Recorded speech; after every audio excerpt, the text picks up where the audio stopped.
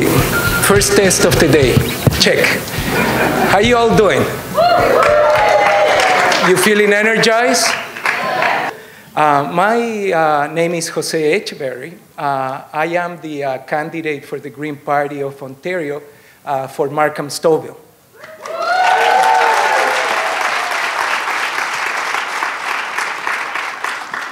So how do you introduce a panel like the one we have without going into the dark places of the destruction of the planet? I suppose it can be done by saying that we don't have any need whatsoever to destroy the planet. We have the technology, we have the money. What are we missing is the political commitment to do the right thing. David's advice needs to be really, really heard, because this is a guy that has the most incredible story. I mean, he hates when we introduce him like this, but David, I'm sorry, man. You're 82 years young, and you're gonna regale us now. I know you're going to enlighten us with whatever it is you want to tell us. And I ask one favor and one favor only. Let's give him an awesome round of applause.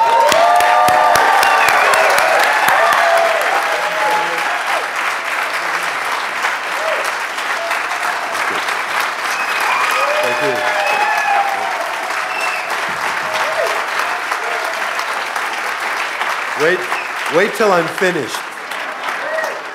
No, thank you very much. I'm delighted to be here tonight. Thank you, Jose. That was, where is Jose? Oh, a very generous introduction.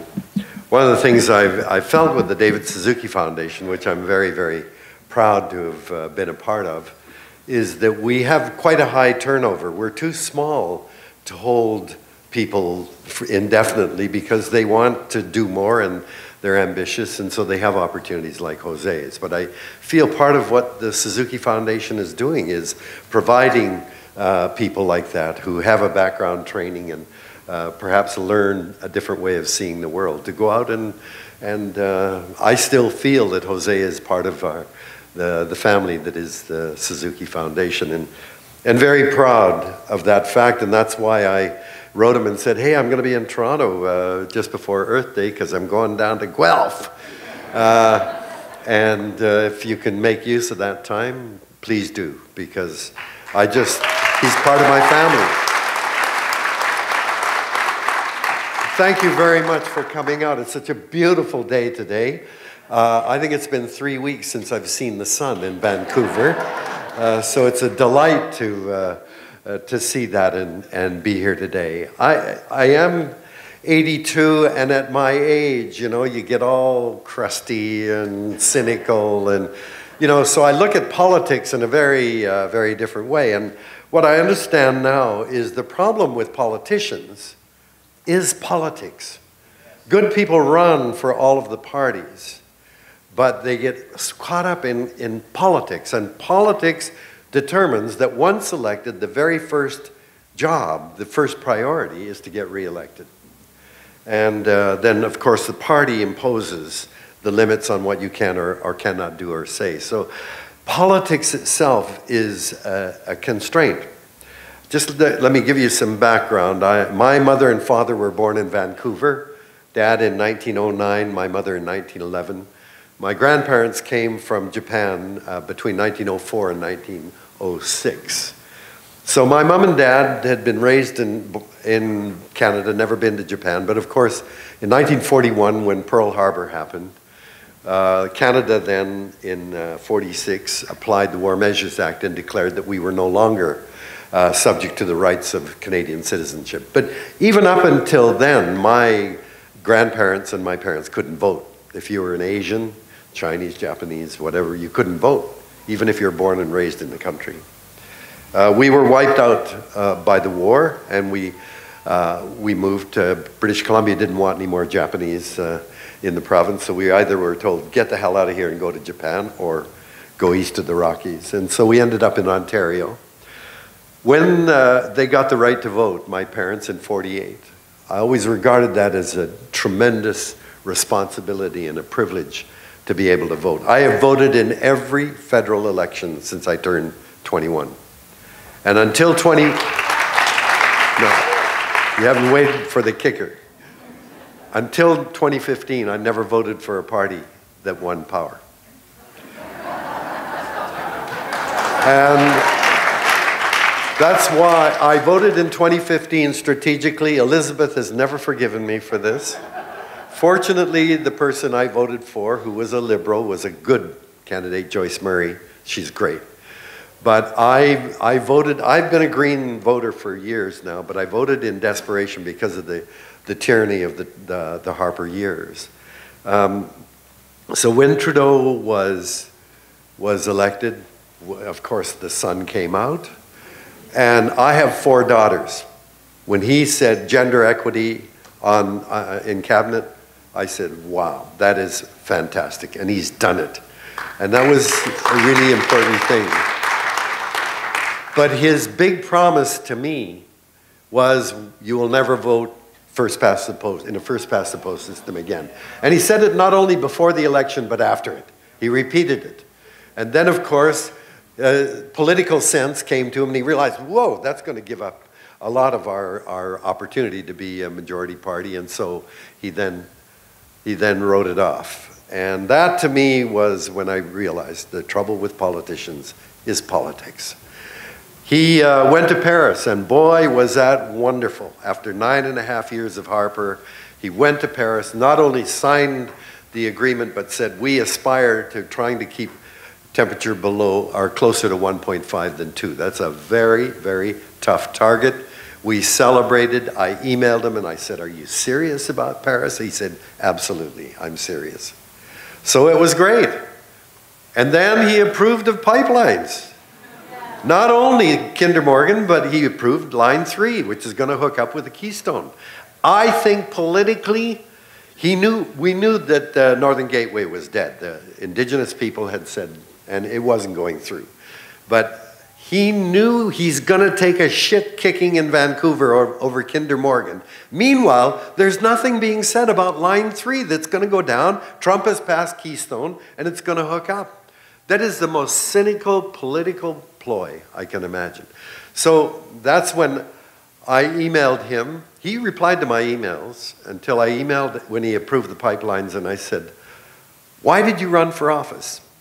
Didn't you run for office so you could be in a position to do something to protect your children's future? You have young children, and you've just made a decision that is going to reverberate through the lives of your children. Surely your children come before politics. And that's when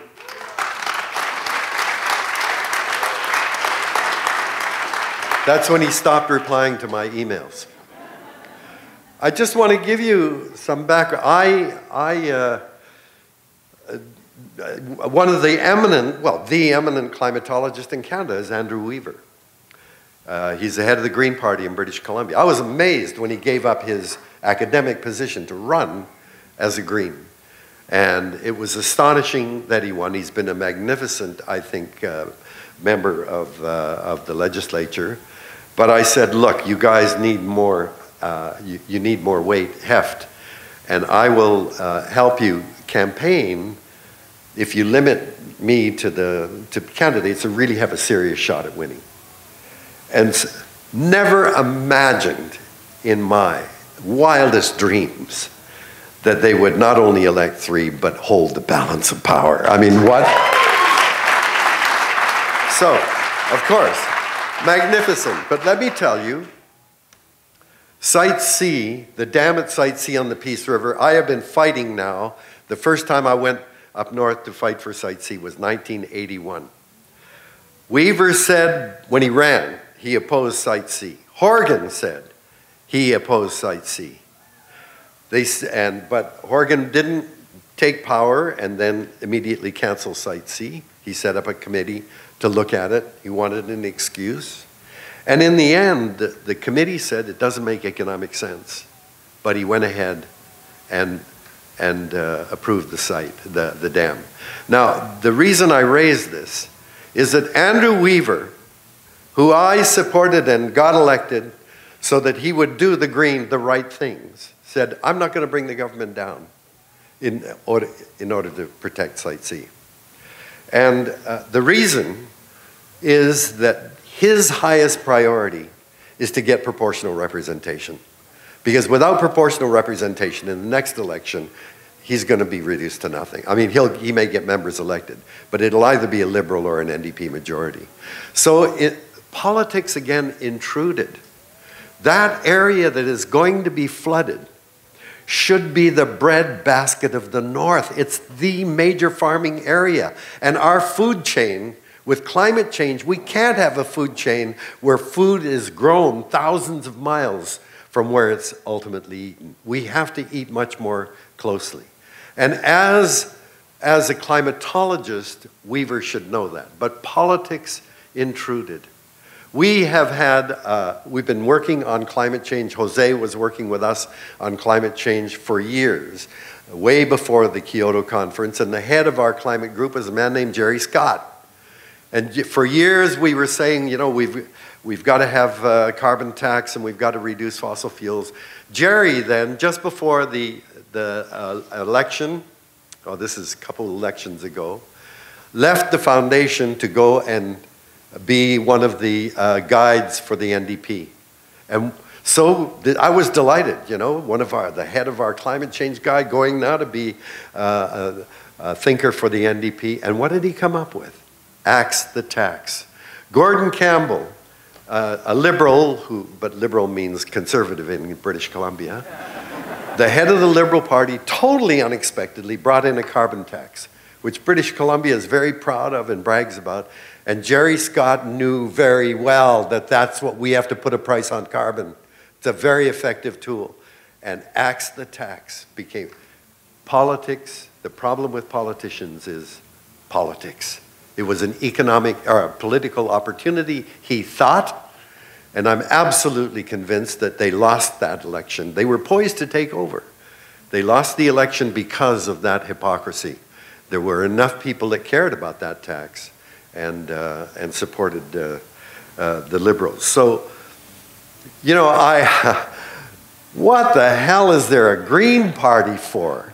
The problem with the Green Party is everybody acts as if, well, the Greens are the ones worried about the environment. And with, you know, the Conservatives, they're the party of economics, and the Liberals, I don't know what they are. But the point is, as Jose said, there shouldn't be a Green Party. That's crazy. It's not the purview of a political party. It should be the foundation of all parties, should be to protect the air. But having said that, thank God the Greens are here, because they have been the voice. And Andrew has been effective. I'm convinced that in order to keep the government we have in BC, Andrew made an agreement with the NDP that they wouldn't bring them down if certain conditions were met, and one of them was no to Kinder Morgan. Horgan would have caved a long time ago, but thanks to the Greens, he's stayed very, very strong, and that's been, thank you, Andrew and the Greens, for that. And I think of Elizabeth May. Thank God for Elizabeth. I mean, she is single-handedly, but you know, she can't do it. We need sustainable activism, and as a one member, there's too much pressure on her. We've got to get more people in there to relieve some of the burden. I am absolutely sure when Harper was passing these omnibus bills, which is so undemocratic, load up these huge bills, right? Elizabeth was the one person in Parliament that read every bloody page. So, you know, an astounding performance. I'm sorry, I had a whole speech written here, but I got kind of pulled off. I'm here to support Jose, and I'm here to support you. It's your event tomorrow I'm going to, right? Yes. And Elizabeth said, you've got a real shot. You bloody well better win this. Yes. But I want to explain why I'm still willing, even though I'm you know, cynical about the politicization of candidates. why I'm still here to support Jose and Mike and Andrew. And that is that we are at an absolutely critical moment. In the 3.9 billion years that life has existed on this planet, there has never been a single species able to have the impact that human beings are now having on the planet. That's why scientists now say the period from about 1945 on is what is called a new geological epoch, a geological moment in time. The Anthropocene epoch is when humans have become the major force shaping and altering the physical, chemical, and biological properties of the planet on a geological scale. It's the congruence, the very sudden congruence of a number of factors. One is our numbers. We're a sheer force of human numbers. We are the most numerous mammal on the planet. And every one of us has to be fed, clothed, and sheltered, and that gives us an enormous, what's called an ecological footprint. It takes a lot of air, water, and land just to keep every one of us alive. But of course, we're not just another mammal like a rabbit or a mouse or a rat. We have an enormous amount of technology, most of which has been developed within the last century, that we can use to exploit the planet, to explore every nook and cranny in search of something we can use.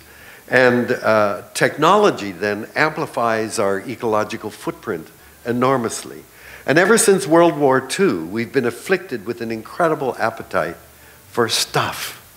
You know, we love to shop. And there was a survey in the United States where 98% of teenage girls consider shopping their _1 recreation. So I guess you exercise at the same time you're choosing what to buy. And the terrible, my family hates it when I bring this up, but it really makes me sick. We used to, when after the war, my family we were destitute. We had nothing. But I was in a growth phase. I was just entering my teen years, and I needed a coat. When we moved to Ontario, my God, they have this stuff called snow. So my parents had to scrape together and bought me a new coat. But I was in a growth spurt, and I outgrew that coat in a matter of months. It went to my twin sister, Marcia. And Marcia wore it for a couple of years, and then she outgrew it, and it went to our next sister, Aiko. So my parents used to boast, this coat went through 3 kids. You know, because they were boasting what a great buy that was. It's durable, you know? And now, that's crazy, right? I mean, the thought that one coat would be used, I mean, you got to be fashionable, right? I mean, I was told just yesterday there's one big fashion line that used to have their annual presentation of their new line. And then it became seasonal, like there was a fall line and a winter line. And then now they have a new line every week, right? I wore blue jeans all the time up until a few years ago because blue jeans wear like iron. And now I see people who are walking down the street in blue jeans they paid hundreds of dollars for that are full of rips. What the hell is that?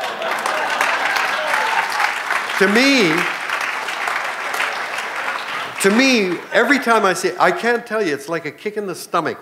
Because what it is saying, I don't give a shit about the earth. I just want to look good.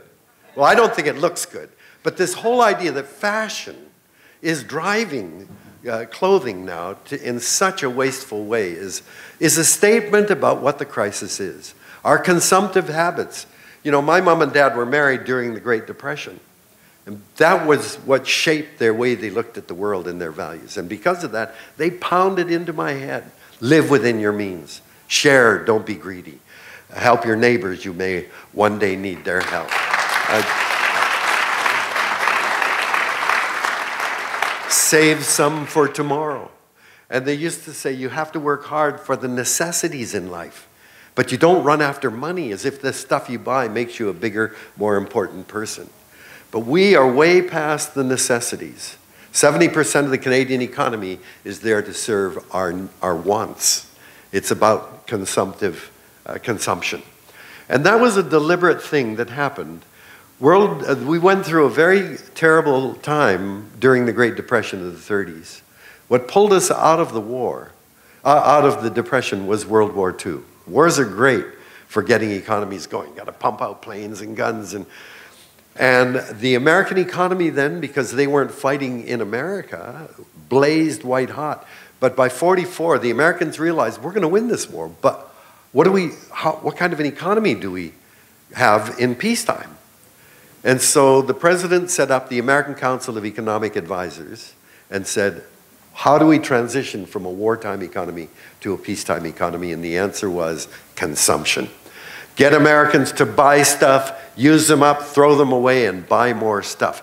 Americans should worship at the altar of consumption. And it worked. And so we're in a position where consumption is driving our economy. You know, and in the past, if you got tuberculosis, they said you had consumption, right? Consumption was destroying your body. But this is one of the big things that's happened, is this huge acceleration in our consumptive habits. And as I passed up, driving up here, looking at these, whoa, unbelievable, on good farmland, all of these homes that you guys are living in. And you know, 40 years ago, when the population, the average size of a family was twice as big, the average size of a house was half as big. So today you have fewer people living in bigger homes. And why? Because we got so much stuff to put in it. You know, so we have to look at the way we're living. This is so totally unsustainable, the way that we're living all across the country. And of course, we have a global economy now that is just driving us right into the ditch. So when you add those things together, our numbers, our technology, our consumption, and our global economy, we have become a force as has never been on the planet. Life has always modified the planet. Before plants evolved on this planet, there was no oxygen in the atmosphere. Oxygen is a very highly reactive element. When there's oxygen, it immediately reacts or oxidizes things. So before there were plants, there was no oxygen. It was plants over millions and millions of years that transformed the atmosphere into the oxygen-rich one we have. It was life that helped to wear down mountains and boulders and create soil. Life has been a huge part of the change in the planet's properties. But over millions of years and countless species involved in the process. This moment is unique because we are at the heart of everything. We are at the heart. We have this enormous power, but we don't know enough to manage the impact of what we're doing. Just want to remind you, you know, keep hearing technology. Well, technology is going to solve it. Well, in the 1930s, a man named Paul Mueller, working for Searle, I think in Geneva, or in Switzerland, discovered that DDT kills insects. Wow. Was that a great discovery? We gave him a Nobel Prize in 1948 for that discovery. But then years later, Americans began to notice their great iconic bird, the American eagle, was disappearing. They said, what the hell is going on? And they discovered a phenomenon that science didn't even know about called biomagnification. You spray in concentrations per million that's absorbed by microorganisms who are eaten by bigger organisms, and at each level up the food chain, you concentrate it. So by the time you get to the fatty tissue in the shell glands of birds, that affects the eggshells, or the breasts of women, you've concentrated DDT hundreds of thousands of times. And over again, we find we don't know enough to really know what the implications of our technologies will be. When atomic bombs were dropped on Japan, we didn't know there was a thing called radioactive fallout. That was discovered over Bikini years later. We didn't know about electromagnetic pulses of gamma rays that knock out electric circuits. We didn't know about nuclear winter. When CFCs began to be used, we didn't have any idea that they would begin to weaken the ozone layer. Over and over again, we think technology is going to get us out of the hole that we created. But we don't have the humility to say we don't know enough to do that. And I fear that our inability to take climate change seriously in order to keep to begin to reduce our emissions seriously, is leading us to where the only choice we'll have in a few years will be geoengineering. We've got to take over the planet's atmosphere and try to engineer it so that we can live at a comfortable temperature. And believe me, we don't know enough to do that. But that is the technological. Now, we do need technology. There's no question about it. But I think that we have to be a lot more humble, acknowledge our ignorance, and rather than just think, I'm going to come up with the best solution, go to nature and say, how the hell do you do it? You know, every species has the same problems, right? We got to get food, we got to excrete our waste, we got to find a mate, we got to have kids, we got to feed them, we've got to protect them. Well, every species has a problem. How do you do it? This is a phenomenon Janine Benyus has called biomimicry. Have more humility, ask nature how they've solved problems, and then we can try to copy that. And the thing I feel, every time I fly over BC's forests, I look out of the plane and all I see is every green thing saying, give it to me. Because that's the source of everything. Then you fly over Vancouver or Toronto and all you see is the flat roofs of warehouses, houses, streets, sidewalks. You know, all those surfaces should be gathering solar energy. And we've got to be clever enough to do that. Let's become like we've got to become like a forest, you know, rather than have these heroic measures to solve it. So our problem is that today, I think, is that we live in a world where we can't see the magnitude of the problems we've created. For 95% of human existence, we were nomadic hunter-gatherers. We followed animals and plants through the seasons.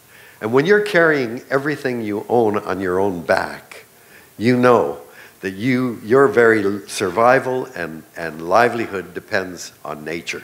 Nature is the source of everything when you're a nomadic hunter-gatherer. 10,000 years ago, we began that huge revolution in the way we live with the agricultural revolution. But farmers understand very well, you know, pollination, nitrogen fixation by certain species. Winter snow is related to the amount of soil, moisture in the soil in the summer. Farmers understand weather and climate are a critical part of who they are and how well they do. Farmers know we're deeply embedded in nature. I believe it's been the shift from farming to big city dwelling that has resulted in a real blindness on our part. When you know, I have a friend who lives in North York. He said, my apartment building is completely air conditioned. I go down the elevator in the morning into the basement, into my air-conditioned car, drive down the Don Valley Freeway into the basement of my commercial building, completely air-conditioned, and that building's connected through tunnels to all the shopping areas. He said, David, I don't have to go outside for weeks. So do you think then that you're connected or understand our dependence, our embeddedness in the natural world? We live in an urban setting where your highest priority becomes your job, right? We need a job to earn the money to buy the things we want. And so you see the ultimate expression of that in Stephen Harper, who said, we can't do anything about reducing emissions, it'll destroy the economy. So he elevated the economy above the very atmosphere that gives us weather, climate, the seasons, the air that we breathe. That's insanity, if you ask me. But that's the problem. And because we live in cities, we're no longer as aware of what's going on in the world, in the environment. I thought I'd just report a few things that have really stunned me. Last year, as you know, the Cancer Agency announced half of all Canadians are going to develop cancer. If that isn't a shock and a wake-up, what the hell is going on? And this year, I've forgotten which agency it was, we were told that 1 out of every 66 Canadian youth between 5 and 16 years of age has autism spectrum disorder. Well, what the hell do we expect? You know, I spent 30 years of my life as a geneticist studying fruit flies. And one of our great discoveries, we discovered a mutation affecting nerves, nerve mutant. And it was spectacular. And I got a big government grant to study this mutant. And because the nerves in fruit flies are the same as the nerves in us. So you think about that now. We have the same nerves. We study fruit flies to learn about ourselves. Why is it that the pesticides we're now using are nerve toxins? And then we wonder, holy cow, we've got an outbreak of autism? What the hell do we expect? We are the earth. Whatever we do to the air, water, soil, we do directly to ourselves. So do we think that when we spray poisons onto plants and animals, that that's not going to affect us? We're biological creatures. We're subject to the same kinds of responses as any other biological organism. You and I, there isn't a single person in this room who could go to a doctor and get tested and not find every one of us is carrying dozens of toxic chemicals in our bodies. Well, what do you expect? We're eating food that's covered with it. It's inside the food that we're eating. We're spraying it onto land, air, and water. That's where the connectedness with nature is necessary. We can't escape it unless we want to live in a bubble all our lives. 3/4 of the insect species in Germany are reported to have been eliminated in, 20 years? I used to be an avid insect collector when I was a boy. I loved beetles. And when I read that, I said, oh my God, that's horrific. That is amazing. After the war, we ended up living in Leamington, Ontario. And every spring, there was a hatch of mayflies out of the lake. So prolific, they covered entire houses with their bodies. And you couldn't see outside because it'd be covered, your windows would be covered. They would cover the highways and cars would skid on their carcasses and have accidents. They would pile up on the beaches, 3-4 feet thick. All of that biomass and the fish. I was a fisherman too. I'd just go out and catch fish one after another. They were in a feeding frenzy. And that biomass was gone in 10 years because farmers began to use pesticides in a big way, and they washed into the waters of Lake Erie. Canada's monarch butterfly, an iconic species, has been in catastrophic decline. And I don't know if you saw day before yesterday that the woodland caribou, the Selkirk herd, has now been reduced to 3 females. It's extinct. It's gone. And yet we keep looking, what's the cause? Is it the wolves? Hey, fella, look in the goddamn mirror at what the cause is. We're not willing. So, well, I've totally ruined my speech. How much time do I have now? I started to get interested in the history of the way that we treat crises that evolve, and I thought, I want to look at the history of asbestos. Asbestos has been known and used by people for over 4,000 years. But it was really in the 1800s that asbestos, which is this long fibrous material, very heat resistant, water resistant, it's an amazing mineral. And in the 1800s, people began to make cloth out of asbestos. And it was great, you know, if you made asbestos napkins and got dirt, you just throw it in the fire, and then you could pull it out after, and the napkin was clean, because it was fire resistant. And in 1870, asbestos has been mined around the world. Australia was the biggest producer. But in 1870, a big deposit of asbestos was discovered in the Thetford Hills in Quebec. And very quickly, people began to say, this is Canada's white gold, this magic stuff. And boy, we began to pump it out and mine it and make products, use it for a lot of insulation against sound, against temperature. And it was a big money generator for Quebec. In 1899, you get the first report that there seems to be problems, health problems with the miners, 1899. And then in 1924, you got the first actual naming of the problem that miners are having, called asbestosis. People were getting lung cancer from asbestos.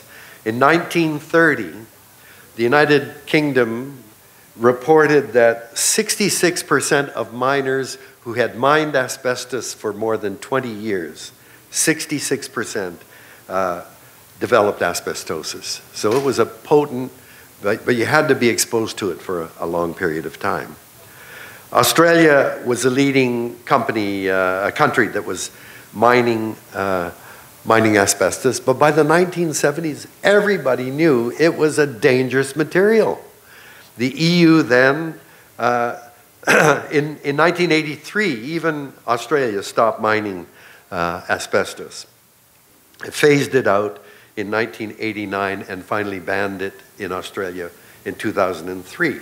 Now in Quebec, asbestos became a big part of the economy of Quebec. In the 1920s, Canadian insurance companies said, we're not gonna give you insurance for asbestos miners. It's dangerous. So in 1966, a McGill professor was given a $500,000 grant from the Asbestos Mining Association. And guess what? He reported that no, asbestos doesn't cause cancer. Whoever pays the piper calls the tune. In the 1990s, in 1984, the Ontario Royal Commission recommended phasing out asbestos. 1984. In 1990s, Canada sued the French government for their banning of asbestos, trying to overturn the French ban. In 2006, Canada vetoed a move by the UN to ban asbestos. Canada in 2007 began a study of the effects of asbestos. 2008, they said it's got to be peer-reviewed. 2009, the report said asbestos causes lung cancer. And in 2011, the Canadian Cancer Society and 25 other health organizations begged the Canadian government to ban asbestos. In 2012, a year later, Quebec put $58 million into the asbestos mine. It's called the Jeffrey mine. And it's only in 2018 that Canada has finally banned all products. So you see, the terrible thing is once you have an economic opportunity and it begins to be widely used, it becomes very difficult, despite all of the negative evidence, it becomes very difficult to phase it out. Carbon is now the new asbestos. We need carbon to live, but now what we're doing with, you all know, our dependence so heavily on fossil fuels, we're overwhelming the planet's capacity to reabsorb the carbon that we generate through the burning of fossil fuels. And we're cutting down the best carbon remover there is, called trees, at a phenomenal rate. So this double whammy then, huge output of carbon through burning of fossil fuels and destruction of carbon removal systems has created the problem. I was going to go into the history of what we've done on climate change, but I don't have time to do that. I just want to remind you one thing in the past. In 1973, the OPEC countries, what is OPEC? Oil-producing export countries. The OPEC countries began to turn off the spigot. And for those of you that are old enough to remember, that was a frightening time because the price of fuel skyrocketed and there were shortages. We had to line up at gas stations for the pump. And of course, Americans began to shoot each other. That's the way they solve problems. But Canada said, holy cow, we don't have any kind of plan about energy in this country. And so they appointed one of our eminent scientists to head a commission, Ursula Franklin, said, what do we do about this? And I thought it was you, Dorothy. In 19 1978, Ursula released her report called Canada as a Conserver Society, and said we have to use our resources much more efficiently and carefully, and we should become world leaders in renewable energy. And the Canadian response was classic. Thank you, Dr. Franklin, a very good study. Put it on the shelf. Next, what's the next? You know, we forgot it. Denmark, on the other hand, said, we got problems. Windmills. And guess what one of the big part of their economy is? It's windmills. So we should look to that history and ask ourselves, why are politicians incapable of responding in the right way? We're great at responding when there's a crisis. When there's blood on the ground, by God, do we respond. But something like climate change, which seems to be, well, I did the first show on global warming back then in 1989, and I called it a slow motion catastrophe. So we knew about climate change back then, but we really I thought it was decades away. I was more focused on clear-cut logging and pollution and dams on rivers. That was my priority. I thought we had time to work out the issue of climate change. But now, of course, we know it's happening, and we've clearly passed the target of 1.5. We will never keep the temperature below that. And the 2-degree target that's in the Paris Agreement looks increasingly difficult to achieve. So, you know, we're in this crazy situation where, in fact, what is to come is going to reverberate very, very heavily through the lives of our children. And I'll tell you a story I told for the first time last night, and that is my youngest daughter, and her family are living with me right now in our house, and they moved in with us in September so that they could have twins. And just a story about that. It's a boy and a girl. And I said, oh, that's great. We'll name the girl Rachel and the boy Carson, after my hero. My wife said, absolutely not. Because my last girlfriend before I met Tara was named Rachel. And Tara used to call her Rachel Ratchet. And I said, Tara, you're like a goddamn elephant. You don't forget. That was 50 years ago. But she's still, so they're not named, she's not named Rachel. But I thought about it. But I was sitting in our kitchen holding both babies at the same time. And being a grandfather is the greatest thing that's ever happened to me. And this is the first time that this ever happened. I began to weep. And of course, my wife and daughter grabbed the babies right away, and they're saying, what's wrong? And then I began to wail. I've never done this in my life. I wailed uncontrollably for over 10 minutes because I realized these kids don't have a chance of living a full life. That's a reality. Environmentalists tell us what's coming, and we believe what we're saying. We're not just raising fears so that we'll get more support. We're headed in a...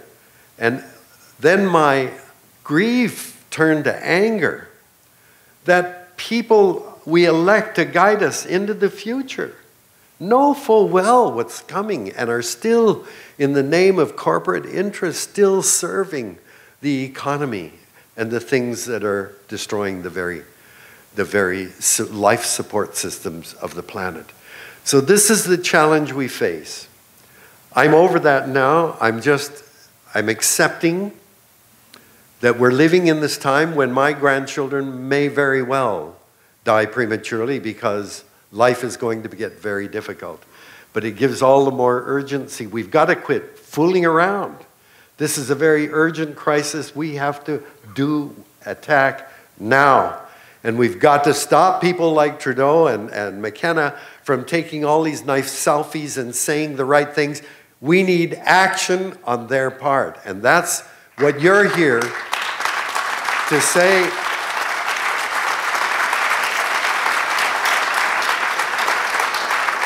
We don't have time now for the green philosophy and view to be a part of every party. And so this is a moment where we need Greens desperately because we've got the crisis of all times facing us. So please, all of you, support these candidates. Mike apparently has a good shot at it. I'm going down to help him tomorrow. But Jose, I'm there because Jose is part of my family, and I'm there to support him whenever I can. I hope that you will go out and become ambassadors, and you, if each of you could convince 3 people to support the Greens, that's the beginning of something big. And I watched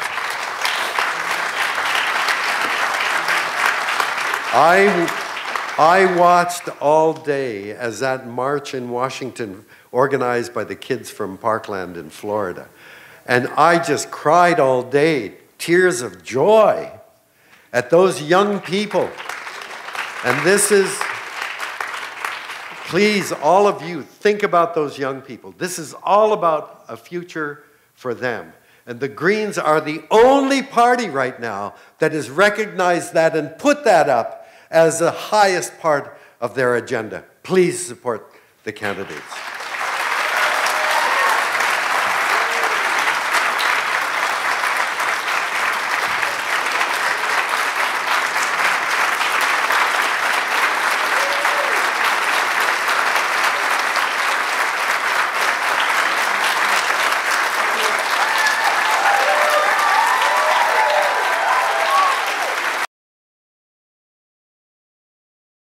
That commitment to Paris. If we don't have that, then everything we do as individuals, yes, it has an effect, but it's a drop in the bucket to what we need now. We need some big decisions, and I believe that the responsibility then is that we have to get heavily involved in politics.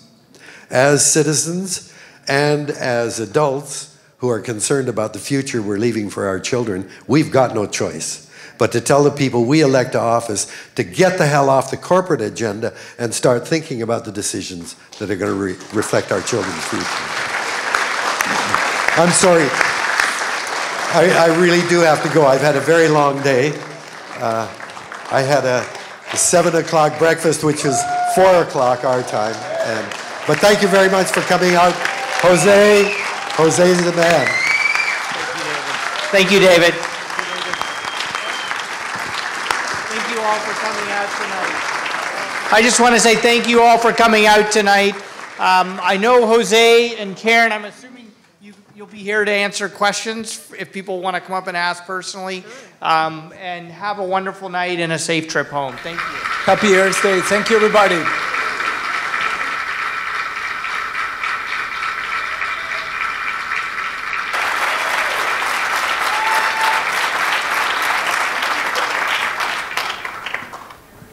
Wow. Happy Earth Day.